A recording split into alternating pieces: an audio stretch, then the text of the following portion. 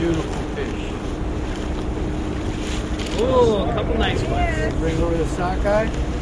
Well, today's a great day. It's the first day of really the opening of Alaskan seafood when it comes to salmon today. Copper River opening happened last night. So we're going to receive the first king salmon from Copper River Seafoods here at Bridge Seafood. And we're just going to start the fanfare from there. To me, this is a really exciting point. I grew up in Alaska.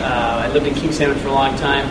And to get that first fresh fish of the season is just, it's a very exciting, exhilarating feeling for me, because what this designates for me is the start of summer. So now we get our fresh seafood coming in, the summer's starting, and fresh seafood when it comes to salmon all throughout the rest of the season. So the thing is, it's our fish, okay? I'm Alaskan, that's the way it is. And for Seattle to get the first one, yeah, that's a little pinch every now and then. So yeah, we want to have the first fish. We want our guests, our neighbors, our community to kind of get that first fish and that first taste of fish, and yeah, beat those Seattle guys. We're only 300 some miles away. They're a lot longer away, so we can do that.